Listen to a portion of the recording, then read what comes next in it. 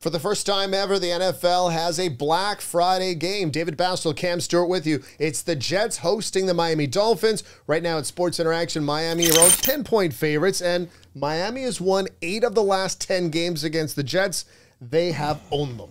I got to tell you, Dave, I don't know what's going on with your Jets, but I know Buffalo fired up some guys, and they got absolutely throttled. There's a problem with this team right now, and the defense can't do everything. Are they finally going to tap out? As for Miami, they were a very, very public favorite and didn't cover against the Raiders. That was a big spread, and they didn't get it done. But, Dave, your Jets are imploding. They look horrible right now, and I think Miami, it's a get-right spot for them. Their defense will do enough. Give me the fish by 14.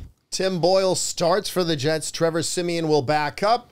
I got the Jets to cover. Mr. Boyle. Enjoy Black Friday.